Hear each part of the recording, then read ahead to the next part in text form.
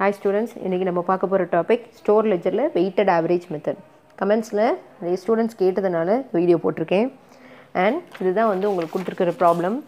With the help of following information prepare store ledger based on weighted average method னு அவங்களே கொடுத்துருவாங்க. உங்களுக்கு opening balance, purchase, issues கொடுத்துருக்காங்க. பர்ச்சேஸ்னா பொருள் நம்ம உள்ள வாங்கியிருக்கோம். இஸ்யூஸ்னா நம்ம யூசேஜுக்காக டிபார்ட்மெண்ட்க்கு அதர் டிபார்ட்மெண்ட்ஸ்க்கு நம்ம பொருளை கொடுத்துருக்கோம். ஸோ இதுக்கு ஒரு ஃபார்மெட்டை நான் போட்டிருக்கேன். டேட் காலம் போட்டுக்கோங்க, ரிசிப்ட்னு ஒரு காலம் போட்டுக்கோங்க, இஸ்யூஸ்னு ஒரு காலம் போட்டுக்கோங்க, அண்ட் லாஸ்ட்டாக பேலன்ஸ்னு ஒரு காலம் போட்டுக்கோங்க. ரிசிப்ட்னா பொருள் உள்ளே வரப்பெல்லாம் நீங்கள் என்ட்ரி பண்ணிகிட்டே இருக்கணும். இஸ்யூஸ்னால் நீங்கள் வெளியே அதர் டிபார்ட்மெண்ட் கொடுக்கும் போதெல்லாம் இதில் என்ட்ரி பண்ணணும். அண்ட் பேலன்ஸுன்றது வந்து என்ன இருப்பு கடைசியாக நம்மகிட்ட இருக்கோ அதை இங்கே என்ட்ரி பண்ணணும். That is quantity, amount. இங்கே ரேட் வேண்டியதில்லை. வெயிட்டட் ஆவரேஜ் மெத்தடில் இது ஒரு ஸ்பெசிஃபிக் ஐட்டம். தட் இஸ் இங்கே ரேட் தேவையில்லை. மீதி எல்லா இடத்துலையும் quantity, rate, amount, quantity, rate, amount. இங்கே லாஸ்ட்டாக பார்த்தீங்கன்னா பேலன்ஸில் குவான்டிட்டி, அமௌண்ட் மட்டும் தான் காமிச்சிருக்கோம். அவ்வளோதான். ஸோ இப்போ நம்ம ப்ராப்ளமில் என்ன கொடுத்துருக்காங்கன்றதை பார்த்துருவோம். ஃபஸ்ட்டு வந்து அவங்க கொடுத்துருக்கிறது ஓப்பனிங் பேலன்ஸ் கொடுத்துருக்காங்க. 24,000 kgs at rupees 7.50 kgன்னு அவங்களே கொடுத்துருக்காங்க. ஸோ நான் ஓப்பனிங் பேலன்ஸ் அப்படின்றதுனால டேரெக்டாக பேலன்ஸ் காலத்தில் தான் எழுதணும். இந்த ரிசிப்டில் இஸ்யூலேயும் நீங்கள் காமிக்க வேண்டியதில்லை. டேரெக்டாக பேலன்ஸ் காலத்தில் எழுதிக்கோங்க. So September 1 date. ஸோ நேராக பேலன்ஸ் காலத்தில் குவான்டிட்டி வந்து 24,000. அதில் 1 lakh, அதாவது அவங்க கொடுத்துருக்க ரேட் 7.50, அது ரெண்டையும் மல்டிப்ளை பண்ணோன்னா 1,80,000. அவ்வளோதான், சிம்பிளாக முடிஞ்சிருச்சு. ஜஸ்ட் மல்டிப்ளை பண்ணி பேலன்ஸ் காலத்தில் போட்டுட்டோம். இப்போ அடுத்த என்ட்ரி என்ன கொடுத்துருக்காங்கன்றதை பாருங்கள். Purchase 44,000 kgs at rupees 7.60 per kgன்னு அவங்களே கொடுத்துருக்காங்க. Purchase 44,000 at 7.60 per kg. இதை வந்து நம்ம அப்படியே ரிசிப்ட் காலத்தில் என்ட்ரி பண்ணணும். பொருள் உள்ளே வந்துச்சுன்னா எப்போவுமே ரிசிப்ட் காலத்தில் தான் நம்ம என்ட்ரி போடுவோம். ஸோ அப்போ டேட் வந்து அதே 1 தான் கொடுத்துருக்காங்க. அண்ட் இதில் ஒரு அமௌண்ட் வந்து குவான்டிட்டி வந்து 44,000 கொடுத்துருக்காங்க. அமௌண்ட் ரேட் அவங்களே கொடுத்துருக்காங்க. எவ்வளோ கொடுத்துருக்காங்க? 7.60. இது ரெண்டையும் நீங்கள் மல்டிப்ளை பண்ணி இங்கே வேல்யூ எழுதணும். 44,000 into 7.60 எவ்வளோ வருது? 3,34,400. அவ்வளோதான். ஸோ நம்ம ரிசிப்ட் காலத்தில் எல்லாத்தையும் கால்குலேட் பண்ணியாச்சு. இப்போ அடுத்தது இது என்ன செய்யணும்னா, எப்போவுமே ரிசிப்ட் வந்துச்சுன்னா பேலன்ஸோட ஆட் பண்ணி காமிங்க. இஷ்யூ வந்தால் பேலன்ஸோட லெஸ் பண்ணி காமிங்க. அவ்வளவுதான் கான்செப்ட். ஸோ அப்போ இங்கே 24,000 ஆல்ரெடி நம்மளுக்கு பேலன்ஸ் இருக்குது. இப்போ நீங்கள் புதுசாக வேறு பர்ச்சேஸ் பண்ணியிருக்கீங்க 44,000. இதை ஆட் பண்ணி காமிக்கணும். ஸோ ஆட் பண்ணோன்னா எவ்வளோ வருது? 24,000 + 44,000 68,000. அதே மாதிரி தான் அமௌண்ட்டையும் 1,80,000 + 3,34,400 ரெண்டையும் ஆட் பண்ணோன்னா 5,14,400. அவ்வளோதான், ரொம்ப சிம்பிள் இது. அண்ட் அடுத்ததாக பார்த்தீங்கன்னா இஷ்யூ கொடுத்துருக்காங்க. 10,000 kgsன்னு கொடுத்துருக்காங்க. அதே September 1 தான். ஸோ நான் அதனால் என்ன செய்ய போகிறேன்? September 1 டேட் போட்டு இஷ்யூஸ் காமிக்க போகிறேன். September 1 போட்டாச்சு. இஷ்யூஸ் காலத்தில் நான் எழுத போகிறேன். எவ்வளவு? 10,000 இஷ்யூ பண்ணியிருக்கிறாங்க. ஸோ அதனால் 10,000 காமிச்சாச்சு. இப்போ எனக்கு ரேட் தெரியாது. ரேட்டை நம்ம தான் ஐடென்டிஃபை பண்ணணும். ரொம்ப சிம்பிள் ஐடென்டிஃபை பண்ணுறது. இதுக்கு முன்னாடி உள்ள டிரான்சாக்ஷன் பேலன்ஸ் காலத்தில் பாருங்கள், ரெண்டையும் டிவைட் பண்ணிடுங்க. அதுதான் ரேட். இப்போ இந்த 5,14,400 டிவைடட் பை 68,000 பண்ணோன்னா என்ன வருதோ அதுதான் ரேட். இது ரெண்டையும் நீங்கள் டிவைட் பண்ணி பாருங்கள். அதாவது இந்த அமௌண்ட்டையும் குவான்டிட்டியும் நீங்கள் டிவைட் பண்ணிட்டீங்கன்னா அதில் வர வேல்யூ வந்து 7.565. ஸோ இப்போ இது ரெண்டையும் மல்டிப்ளை பண்ணுங்கள். எவ்வளோ வருது? 10,000 into 7.565 75,650. அவ்வளவுதான், ரொம்ப சிம்பிள் இது. ஸோ இப்போ பேலன்ஸ் காலத்தில் உங்களுக்கு ஆல்ரெடி 68,000 இருக்குது. இப்போ நம்ம இஷ்யூ பண்ணது 10,000. இது ரெண்டையும் என்ன செய்யணும்? மைனஸ் பண்ணணும். ஸோ அப்போ ரெண்டையும் மைனஸ் பண்ணோன்னா 58,000. அதே மாதிரி 5,14,400 அமௌண்ட் இருக்கு இல்லையா, அதிலிருந்து இந்த அமௌண்ட்டை 75,650 லெஸ் பண்ணி எடுத்தோன்னா அதோடைய வேல்யூ எவ்வளோ வரும்? 4,38,750. ரொம்ப சிம்பிள். ரிசிப்ட் வந்தால் ஆட் பண்ணி காமிங்க, இஷ்யூனா லெஸ் பண்ணி காமிங்க. அதுதான் கான்செப்ட். இப்போ அடுத்ததான் என்ன கொடுத்துருக்காங்கன்றதையும் பார்த்துருவோம். டேட் வந்து 12 கொடுத்துருக்காங்க. அதே டேட் 5, இஷ்யூ வந்து 16,000 kg. Okay, date 5, issue 16,000 kg. So அப்போ இங்கே நான் டேட் 5 போட்டுட்டேன். இஸ்யூ 16,000 கேஜின்னு அவங்களே சொல்லியிருக்காங்க. ஸோ அதனால் 16,000 போட்டாச்சு. இப்போ நம்மளுக்கு இதுக்கு ரேட் தெரியாது, ஒன்றும் இல்லை. இதுக்கு முன்னாடி உள்ளது நம்ம எடுத்துக்கிறோம். இந்த டோட்டல் அமௌண்ட் 4,38,750 டிவைடட் பை 58,000 என்ன ரேட் வருதோ அதுதான் இங்கே போட போகிறோம். நம்மளுக்கு எந்த ரிசிப்டிங் இடையில வராதனால அதே ரேட்டு தான் வரும். ஸோ அதனால் 7.565 இது ரெண்டையும் மல்டிப்ளை பண்ணுங்கள், என்ன வேல்யூ வருதுன்னு பாருங்கள். 1,21,040. ஸோ அப்போ என்ன செய்யணும், ஆல்ரெடி பேலன்ஸில் 58,000 இருக்குது. இப்போ 16,000 இஷ்யூ பண்ணியிருக்கோம். ரெண்டையும் லெஸ் பண்ணுங்கள், எவ்வளோ வருது? 42,000.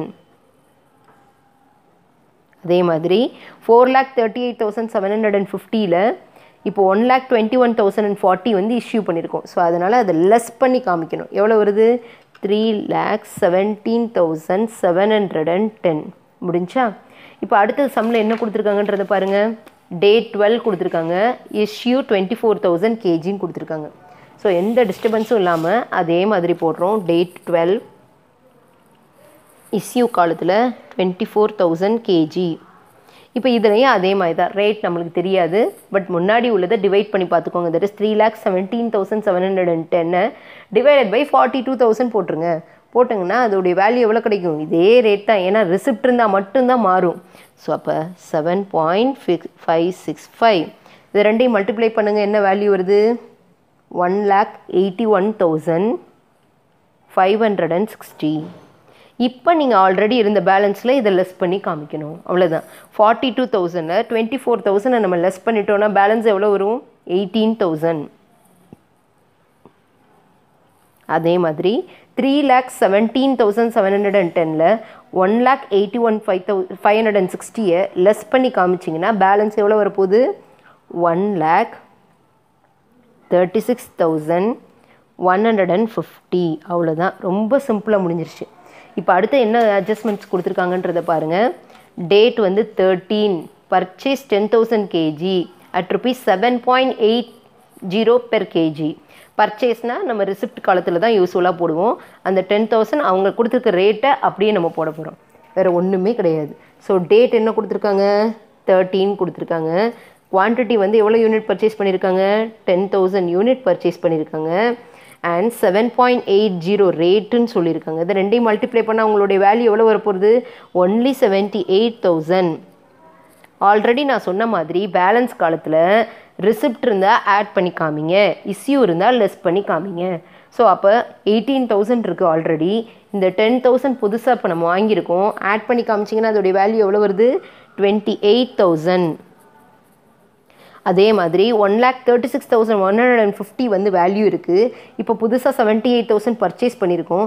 ஸோ இது ரெண்டையும் ஆட் பண்ணோன்னா அதோடைய வேல்யூ எவ்வளோ வருது? 2,14,150. ரொம்ப சிம்பிள் தான் வெயிட்டட் ஆவரேஜ். ஓகே, இப்போ அடுத்தது பார்த்தீங்கன்னா என்ன கொடுத்துருக்காங்க? டேட் 18 கொடுத்துருக்காங்க, இஷ்யூ 24,000 கேஜின்னு கொடுத்துருக்காங்க. அவ்வளோதான், வேறு ஒன்றுமே கிடையாது.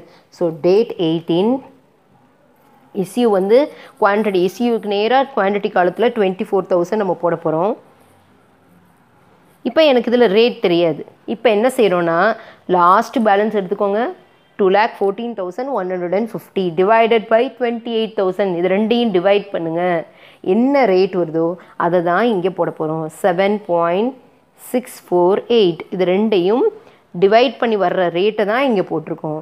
இப்போ இது ரெண்டையும் மல்டிப்ளை பண்ணுங்கள். 24,000 இன்ட்டு 7.648 மல்டிப்ளை பண்ணோன்னா 1,83,552. நீங்கள் அப்படியே கேல்குலேட்டரை வச்சு ஃபாலோ பண்ணிக்கிட்டிங்கன்னா ரொம்ப ஈஸியாக இருக்கும். அண்ட் இப்போ பார்த்தீங்கன்னா பேலன்ஸ் காலத்தில் வந்து இந்த இஷ்யூ என்ன செஞ்சு காமிக்கணும்? லெஸ் பண்ணி காமிக்கணும். ஸோ அப்போ 28,000 மைனஸ் 24,000 பேலன்ஸ் 4,000 இருக்குது. அதே மாதிரி 2,14,150லேருந்து 1,83,552 லெஸ் பண்ணி காமிக்கணும். ஸோ பேலன்ஸ் எவ்வளோ வருது? 30,598. அவ்வளோதான். இப்போ அடுத்த அட்ஜஸ்ட்மெண்ட் என்ன கொடுத்துருக்காங்கன்றதை பாருங்கள். டேட் 22 கொடுத்துருக்காங்க, purchase 50,000 KG at rupees 8 per kgன்னு அவங்களே கொடுத்துட்டாங்க. ஸோ அப்போ ரிசிப்ட் காலத்தில் 50,000 அட் ருபீஸ் 8 காமிக்க போகிறோம். ஸோ டேட் 22, இப்போ இதில் எவ்வளோ வாங்கியிருக்காங்க? 50,000 வாங்கியிருக்காங்க. ஸோ 50,000 என்ட்ரி போட்டாச்சு. ரேட் அவங்களே கொடுத்துட்டாங்க 8. ஸோ 50,000 இன்ட்டு 8 எவ்வளோ வருது? 4 lakhs. ரெண்டையும் மல்டிப்ளை பண்ணிங்கன்னா 4 lakhs கிடைக்குது. ஸோ இப்போ அடுத்தது என்ன செய்ய போகிறேன்? லாஸ்ட்டாக இருக்கிற பேலன்ஸ் காலத்தோட இதை ஆட் பண்ணி காமிக்கணும். ஏன்னா இது பர்ச்சேஸ் இல்லையா, ரெசிப்ட் காலத்துல என்ட்ரி பண்ணியிருக்கோம், அதனால் இதை ஆட் பண்ணி காமிக்கணும். 4,000 இருக்குது, இப்போ 50,000 புதுசாக பர்ச்சேஸ் பண்ணியிருக்கோம். ரெண்டையும் ஆட் பண்ணோன்னா எவ்வளோ வருது? 54,000. அதே மாதிரி இங்கே 30,598 இருக்குது, இப்போ 4 lakhs இருக்குது. இது ரெண்டையும் ஆட் பண்ணிங்கன்னா 4,30,598. அவ்வளோதான். ரொம்ப சிம்பிள் இதுதான். அடுத்தது பார்த்தீங்கன்னா டேட் 28 கொடுத்துருக்காங்க. இஸ்யூ எவ்வளோ கொடுத்துருக்காங்க? 30,000 kg கொடுத்துருக்காங்க. ஸோ இப்போ நான் என்ன செய்ய போகிறேன்? இஸ்யூ காலத்தில் டேட் 28 முதல் ரெக்கார்ட் பண்ணிக்கோங்க. இஸ்யூ காலத்தில் நான் என்ன செய்ய போகிறேன்? 30,000 காமிக்க போகிறேன். குவான்டிட்டிக்கு நேராக 30,000 போடுறோம்.